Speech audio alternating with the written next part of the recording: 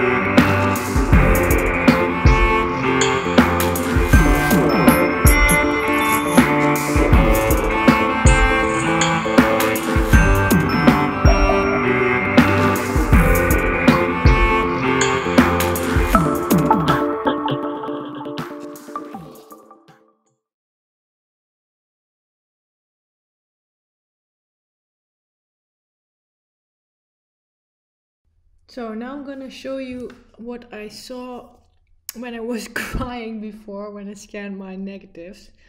And that was this and this. Okay, let me show you what I saw when I scanned it. So actually this one is already edited a little bit. So yeah, quite dark. You can see that the blacks are gone. Here you can see, and it's much grainier, and this is the worst one. I really didn't light meter this one correctly. And the reason why I did it incorrectly this time is because I have a new light meter, and of course I didn't look at the manual and I just started using it. It looked easy enough, and I guess I totally forgot to open up the metering, how do you say, the cap of the meter. I actually did manage to do it correctly in studio, so I don't know why I forgot it outside. I guess I was just too caught up in the whole posing situation, and also it was really cold. So, you know, sometimes you mess up, and this is the result. So let me show you a bit more. I think these were especially quite dark. So let me show you what I did. So usually actually I've never underexposed this much film. So I thought that they were all kind of lost and I couldn't really save them anymore. But I work a lot with curves and with levels to get my colors right.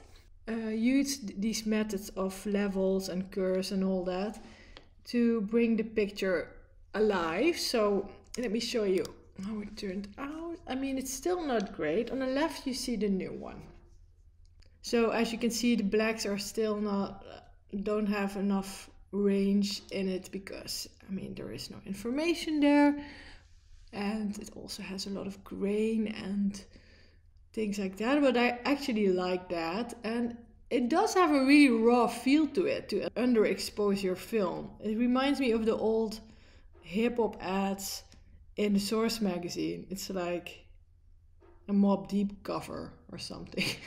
Those colors are super grainy, and yeah, it does work. And I can kind of show you how I did it, but I actually use two programs for that. I usually start in Capture One, and then I just do a basic gradation adjustment for that. So let me quickly try and show you how I did it. Well, first of all, I'm just going to drag the blacks a little bit darker, the shadows a little bit lighter. I'm going to add some contrast. And then we go to the light balance, which is the most hard part. And you actually won't get it right, because if you drag it all the way to where it gets a little bit warmer, you can see that there's a lot of red in the picture. I mean, you could try to set the white balance, but because it's so overexposed, it won't do it in the right way, I think. I don't know. See? It doesn't. It immediately jumps to a red color. But I like the bluish, moody vibe anyway, so we leave it on this for now. Now I'm going to curves. Okay, so I'm going to drag the blacks a little bit more dark. And what I want is to open up a little bit of information here. So I'm actually not repeating everything as I did it to get the picture here, but I'm just gonna go as I would do it normally and just do it again, you know. So maybe it won't look the same, but at least you can make it work, you know. So I'm gonna drag this a little bit up. Now we see the highlights are too light, so I'm gonna push down the highlights again, the shadows again, and I mean, I'm just gonna like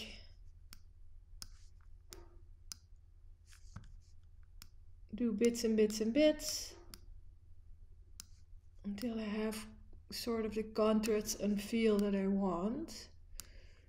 Yeah, we're getting there a little bit. It's hard to talk and to do this at the same time. Okay, some levels. And levels is very easy if you want to manage the color. So let's do that. First we go for the reds. Add a little bit more red in the picture. A little bit more green. And drag down some of the yellow. Okay, this one is tricky because if you drag the shadows of the magenta all the way down, you see immediately a big magenta cast and the whole picture turns quite more dark, and I always try to do a little bit, and also in the middle. This is still too light, the whites, so I'm dragging. I think this is already looking quite good. It looks quite similar already, if you see it like that. This one is a little bit more warm, but I actually did that in Lightroom. Let's do another one.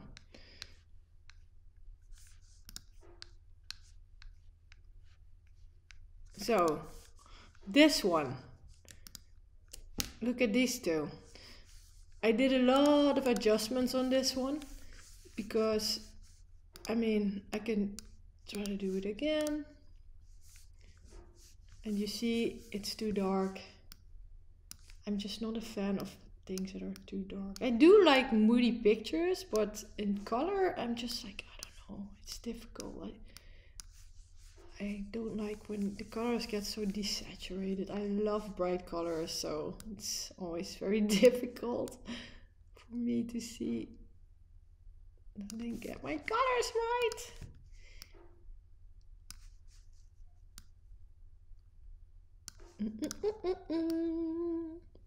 Nope. This is looking cute. No. So what I actually did with this one, I made some presets in Lightroom. I have some really cute little presets there that give it a little bit more of a vibe. And I was just playing around with those. So I have two different ones, like this is the original one and then this is the presetted one. So I will maybe make the presets as something that you can buy. I don't know if people want to do that, but I have a lot of cool ones already. And I will show you this ones more in depth in another video. Let's not spend too much time on that one right now. So this is the before, so you can leave it like that, I guess. I mean, maybe a little bit more white here. And maybe some saturation. So this is actually a little saved picture in my opinion. I mean, black is still too black, but you can definitely use it like that. And even to use it in black and white can really, really be nice. If you look at that, that's just really cool. But yeah, I just chose to do it like this because it's a bit more moody and I love pink sky. So here we have this one. I really loved this picture. It already looks really cool in black and white, I thought. So here it's not that contrasted yet because I didn't do anything. I always scan my film in really low contrast because that gives you a bit more information to work with, even though there is no information. And yeah, So this is kind of how it can look in black and white. And here is the edited one. As you can see, I added a lot of things in the face because some parts were too dark and a little bit messy. But here you can see them both. I think they're both look pretty nice. So I'm glad that I didn't completely lose my shoot. So this was the worst. I couldn't get the scan right. It was full of dust. It was just horrible to scan. So I had to really edit it. And this is how I fixed it. If you look at them together, it's such a huge difference. And I actually think this one is looking a little bit too orange. But I mean, it's definitely looking much better than the left one. And if all else fails, just put it in black and white, because that looks really dope. So yeah, that's actually how I did it. And yeah, it's difficult to get it right when it's too underexposed, but it also has a cool feel to it. We managed to make it work.